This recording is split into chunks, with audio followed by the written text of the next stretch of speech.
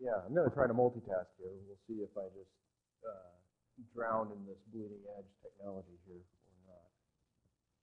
So as we wait for this to connect, and hopefully it does here shortly, I'm going to share with you a platform that I've been working to develop over the past couple years. So we've heard a lot of talks this morning. We'll hear a few more as this program progresses regarding a number of different kinds of data. We have forecasting data. We have some survey data that Eric shared today. Some information that Charlie shared about effects of storage. Some things that Arash shared about storage. So I guess I'm interested in knowing what we're going to do with all this data. And so what I've tried to do, at least, is develop a platform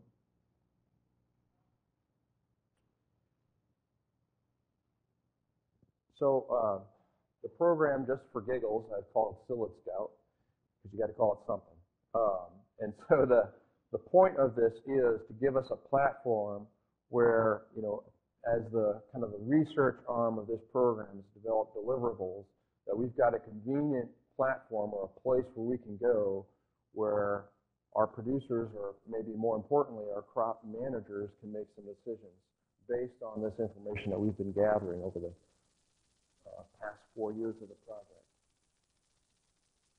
Now, one thing you have to do with this platform to use it is to enter in your Google password. If you don't have one, you can make one up. Or as I type mine in today, please don't use my password, because you won't like what you find.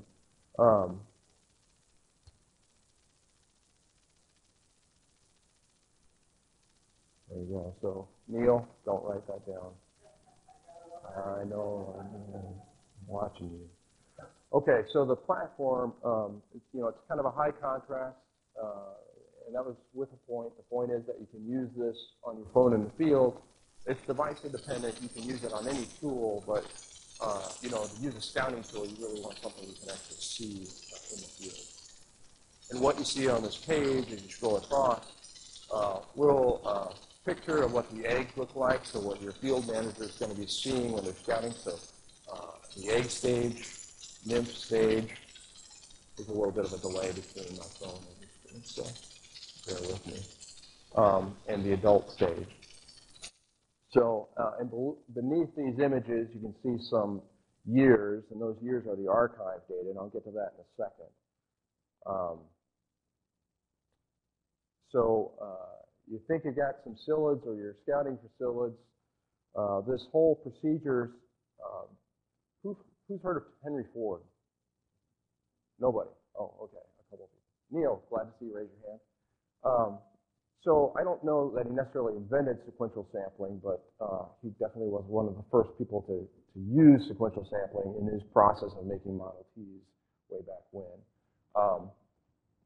John used, and Casey used, and it's good data. I'm not just pointing out that it's old. I'm just saying it's a good way to do some analyses. Sequential sampling is a way that we can make a decision quickly and relative to other sampling procedures can get you through to a decision sooner than a more standard threshold. So we developed, and let me tell you, explaining sequential sampling and providing that data to IT people is not an easy thing to do. If you ever want to venture down that road, plan way ahead. Anyway, so we've got this sampling system that John's lab developed, built into this protocol. So if I click on Start Scouting, it takes me to the next screen, which is either I'm going to collect a new sample or I'm going to resample. And the way I've sort of, for logistical reasons, divided up the sampling procedure is you basically take a field and divide it into quarters. And for each of those quarters, you're going to sample 3 plants. And based on John and Casey's sampling program, you're basically observing the topmost part of the potato plant, and you're going to be observing for the presence of any psyllids. I'm going to go ahead and say resample here and hit next. The minimum number of plants that you have to sample, oh, I forgot I got a select trap ID here, so I got a little scroll down that you can't see, but okay, so selected the test field here, hit next. And so it gives you a little information here about where you should sample. The number of randomly collected plants are going to be 3 per wedge or a quarter of the field within a 65-foot edge of the field.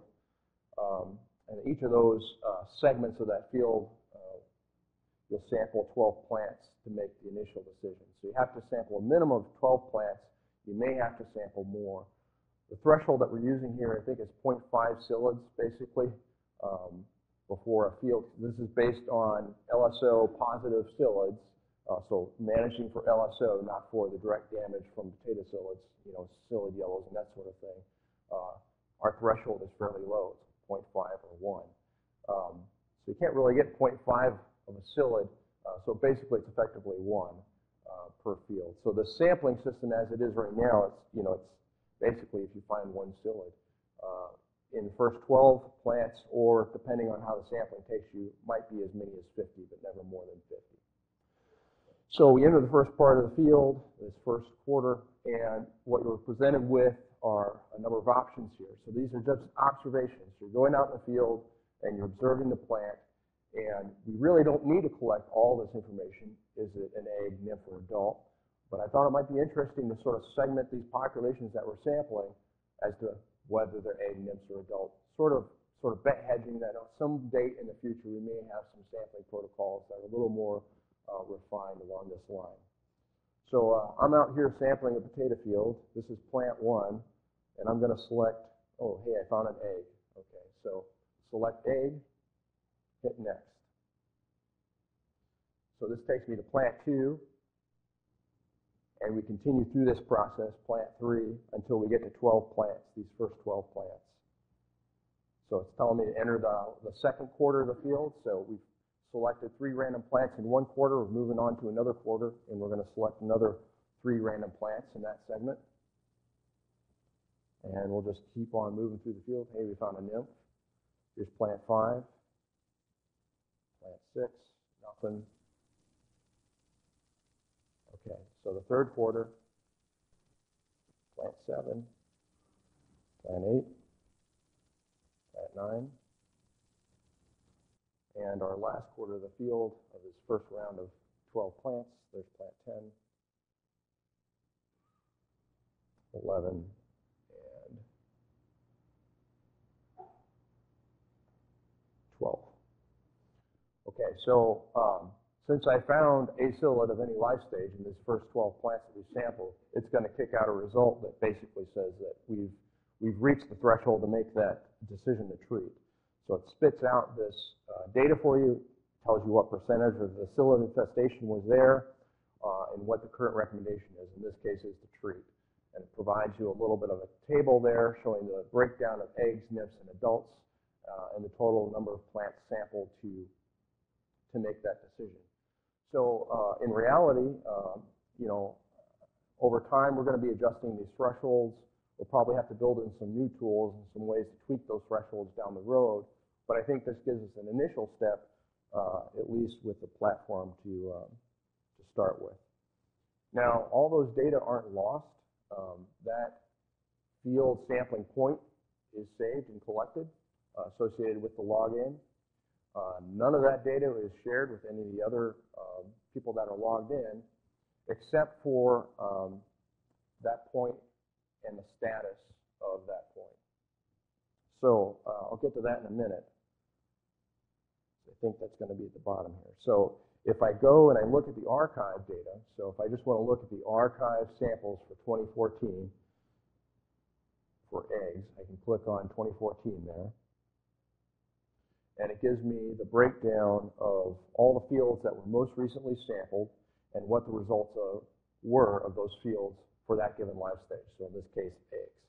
So if I'm a field manager, I just want to know, you know, the most recently sampled field by one of my other workers out in the field.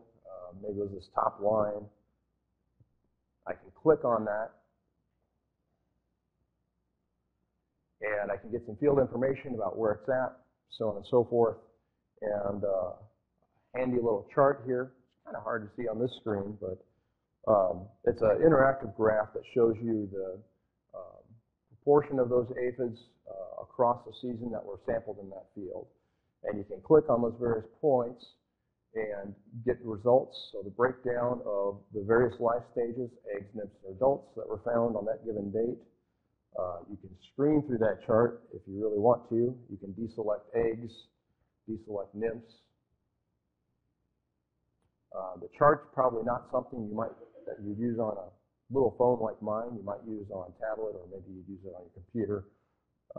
Desktop computer, for example, might be more appropriate for that type of data. But at any rate, just to show you that that tool is available. And then you get a sample count for that most recently sampled event for that particular site. Now, let's see here. Jump back to my home page here. Okay. So in selecting that year information, I also get a map of all of the sampled locations, most recent status. So when you sample a field, it's either going to be positive, so you're going to make a treatment decision, or you're going to make a decision not to treat, or it's going to be in some gray area if you had a sequential sampling protocol that resulted in a gray area, which ours actually doesn't. It's too thin. What this will do is kick back that result with red being that field was treated, green was the most recent decision was not to treat, and if there were a yellow pin on there, that would indicate that no decision could be made and that field manager is going to come back and resample. There was some discussion earlier, I think maybe it was when Eric was given his survey data about how growers use that information. And I guess my vision with this, and this platform, my thought with this was that this type of data would be shared amongst all field managers so that you can make sort of a regional assessment of what the psyllid infestation is without actually knowing those numbers. So if I were, in theory, to look at this map and I wanted to say I had a field location, say I had a field location in maybe up in O'Neill, and I had a field down here that just recently, so the last most recent sample was the decision to treat. This might trigger something at this field location, which most recent decision was to not treat, to maybe think about sampling more intensively for the following week. So this really is a map of decisions. It's not a map of populations, if you follow me. And so that's the general idea with that app, which just disappeared off of my phone. But so I think I just got a drop, but that's all right, because I think this is the end of the presentation. There's some other tools that we have available on that as well. We've got some of our UNL circulars are called NEB guides that can also be accessed online. Probably don't want to read them from a phone, but you can access them easily from a desktop. So I think that's the gist of the platform we're trying to develop. I think we put that into our proposal basically to develop that in our most recent SCRI submission for this project, which I don't believe was funded, but that's all right. We'll regroup. So anyway, that's the idea. Right now, the app is web-based. It is fully functional as it is. It still hasn't been ground truth. I was planning on ground truthing it some this year, but like a number of others, there really weren't many psyllids to ground truth this with. So maybe I need to go visit Eric or something. To really make this useful, it'd have to be a standalone app that wasn't dependent on an internet connection, but that it could ping an internet connection once it reached in some range. So it'd take some more development to get to that point, but that's all I've got for you right now.